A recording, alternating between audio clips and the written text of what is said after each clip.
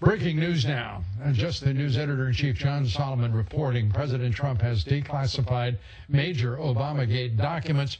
The president's sweeping order includes everything from dossier author, former MI6 agent Christopher Steele, and debriefing reports from Stephen Halper's role as FBI spy. The documents are expected to be released to the public as early as tomorrow or perhaps Monday.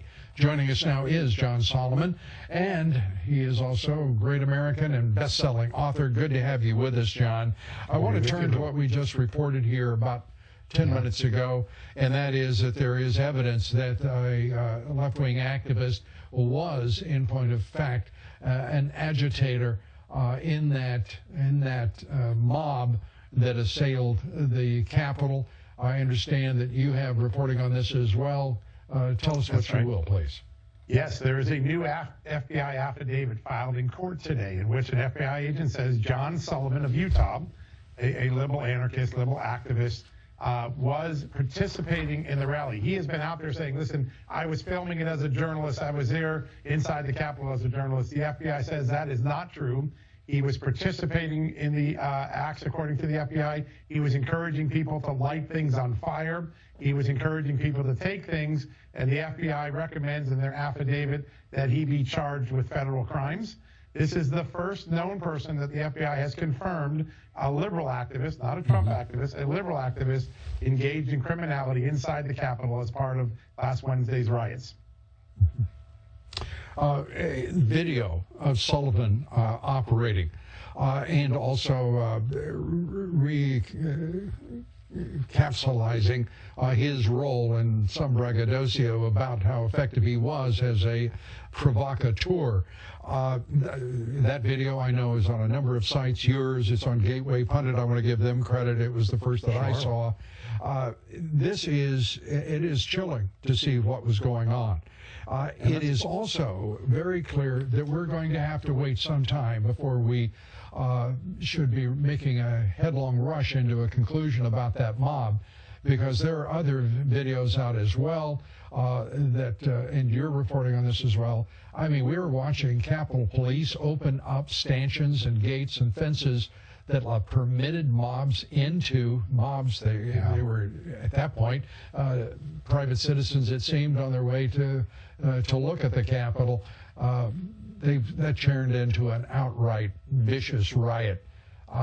So anyway, let's turn to the issue at hand, and that is the most important matter, I think, here tonight, and that is the president declassifying these documents on Obamagate. The spying conspiracy and plot and the actual effort to overthrow this president as a result. We now know that there are documents that exist that support the president and make liars out of so many who claimed that there was no spying, there was no effort to do exactly what they did. You are 100% right. I can confirm. We were talking last night. Will the president deliver on this? One of the last remaining promises. He has delivered in a big way.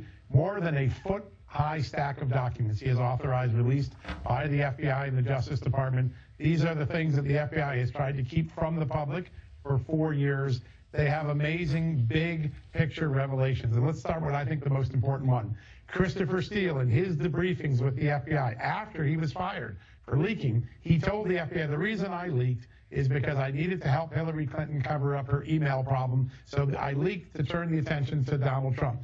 The Russia collusion narrative was invented to protect Hillary Clinton from ongoing revelations about her email scandal. It was a political dirty trick, and that was Christopher Steele's own words. People tomorrow, I believe, will get to see his words. I've been reporting on this privately. I haven't seen the declassified documents yet. Yep. But I'm telling you that my reporting, I know that's in the document. Similarly, Stephen Halper, the other informant, he's the guy that recorded Papadopoulos and Carter Page. Right. In his tasking orders, when the FBI is tasking him, my sources tell me from weeks and months of reporting on this, that he was told to spy on the Trump campaign. In fact, he was given a cover. Try to pretend you might want to get involved and get hired by the Trump campaign, and then start talking to people and pump them for information. In anyone's book, that is spying. Remember, James Comey said it wasn't spying. The Democrats called it wasn't spying. This document, when it's released tomorrow or Monday, will blow out of the water any idea other than the FBI was spying on the Trump campaign as early as August 16. The word Trump campaign was all over the FBI documents. This is appalling. It's disgusting. Even as the Democrats have rushed into another farce of an impeachment, we're watching their first, which already has fallen apart. But now we know the criminal acts of a number of federal officers, whether they're in the State Department, whether they're in the FBI, whether they were working with the FBI. This is explosive stuff. And while they are attacking the president, once again, they will have to be defending their own wretched corruption. Do you agree? You're right. I agree, and I'll tell you something that is going to become clear in these documents. The continuity and the connectivity between the Russia collusion false story that was planted in America for 3 years and the subsequent impeachment of the president in the beginning of 2020, enormous connectivity. In Christopher Steele's debriefing, he acknowledges that he got his primary subsource, the main guy who gave him all the bogus information, who later disowns it. When they go to the subsource, he disowns most of what's attributed to him in Steele's report. A star impeachment witness that the Democrats paraded around on camera was the person that connected Christopher Steele to that bogus witness, or to that witness who gave bogus information. That is going to be, to see the continuity that really Russia, then Ukraine, and then whatever else happened, it's all interconnected. It's the same players time and again. And when we were having the proceedings, we were kept in the dark. We didn't know that witness had this connection to Christopher Steele. Important information about to be made public thanks to the president and his declassification decision. Absolutely. And history, as the radical Dems wanted it to be written, even by their fellow travelers, it has just exploded. The truth is about to be presented to the American people, and when it is true, there will be quite a different view of a number of actors who worked against the interest of the nation and this president for over 4 years. John Solomon, we look forward to seeing you again soon, hopefully tomorrow evening, with more on the revelations on Obamagate, as the president has declassified those documents.